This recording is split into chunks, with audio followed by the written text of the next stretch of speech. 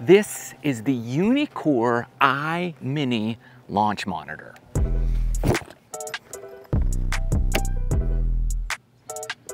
And we're gonna put it to the test today and give you a full review versus TrackMan.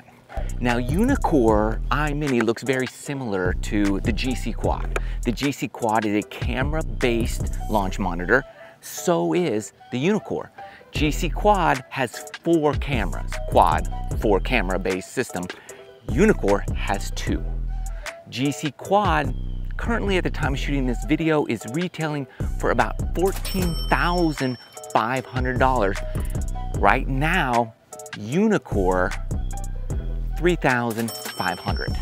TrackMan indoor-outdoor device, $25,000. Can a $3,500 unit stack up? Now with the iMini, same with GC Quad, to get accurate club data, you're going to need to put one of their fancy dots on the club. The good news is you only need one of them, and you put it kind of right there on the club face. And we'll do that with a pitching wedge, a 7-iron, and driver.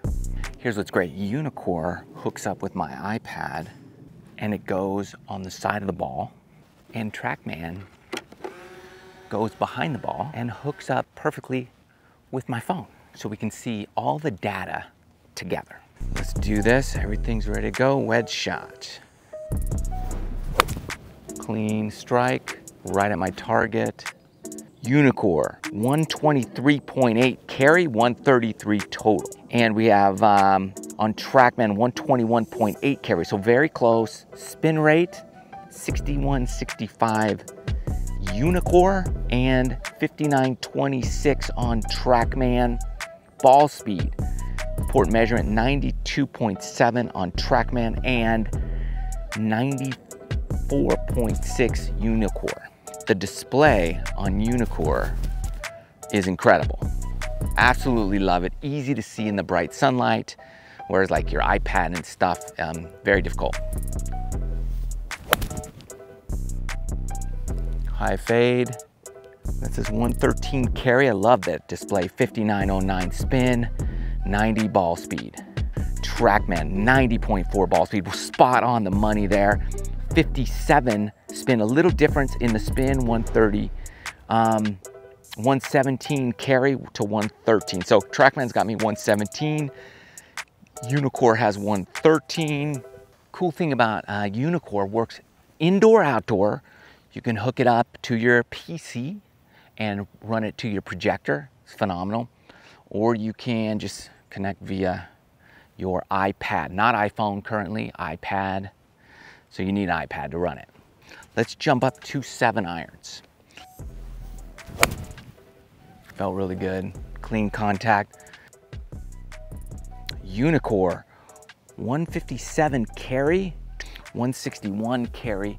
TrackMan, we've got ball speed 115, 115, I mean, spot on the money. And club speed is 84 on TrackMan, 88 on Uneekor. Okay, I didn't hit it really good. 162 carry on Uneekor, and TrackMan's following it all the way, does all the math, 160. And ball speed 118 on Uneekor, TrackMan's got me 117. I love that. And then club path, 0. Now club path is gonna be different because they're not both set up exactly the same. See that 7-iron contact there? Man, I love seeing that, to be honest with you. What's cool about the camera is you could see here, the ball's kind of in a different spot every time you set it up. So when you get your club on ball, the camera is actually moving with that, like it's readjusting. So it's falling, or it's doing it here in app version, so it's really cool. And you can see your strike going into the divot and seeing how steady do you know, if your friends are like, you're shutting the face, you're shutting the face, you're shutting, well, here you can actually see, did you shut the face? Because that first, 6 inches or so is gonna be critical. That toe's turning over too much, it's no good. But this is pretty good, so I made good, clean contact there. Sometimes I duck hook balls and I wanna know, like, Is it my club path or my club face? This will show you exactly what it is. Now let's check out some drivers and see how it picks that up. I'm really curious to see my impact with the driver on that camera. Whew. Tried to turn as hard as I could through that. Uneekor just immediately gives me numbers. 264 carry, 147 ball speed, and club speed is 105. 266 total on TrackMan, 288 on Uneekor. The spin rate, 1758 Uneekor, 1933 TrackMan. Okay, so this is one we want to look at on that camera. Uneekor's got me at 2300 spin. TrackMan's got me at 2400 spin. 238 carry. I didn't hit it very good. 232 carry on TrackMan. Look at that face. So remember we talked about face turning over. That ball's coming in to impact. And watch my club face. Right? You can kind of see that toe go down right at the end. We don't want that. Look at that. So I see that. So let's try to correct that. Let's look at that impact. Did I do what we wanted to do? This is something you can really look at. Ooh, look at that.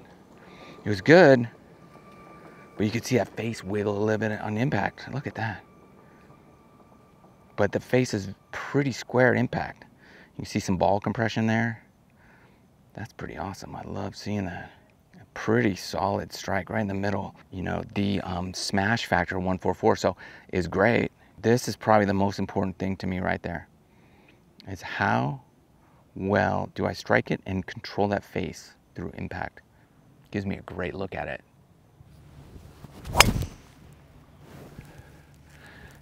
That, I shut the look. Yeah, you see, face is shut.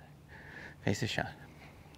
You can do putting. You can do a lot more with this. It's got everything you would want. It's not perfectly in sync, but it's within the guidelines, and it's the least expensive guy on the market for what it offers.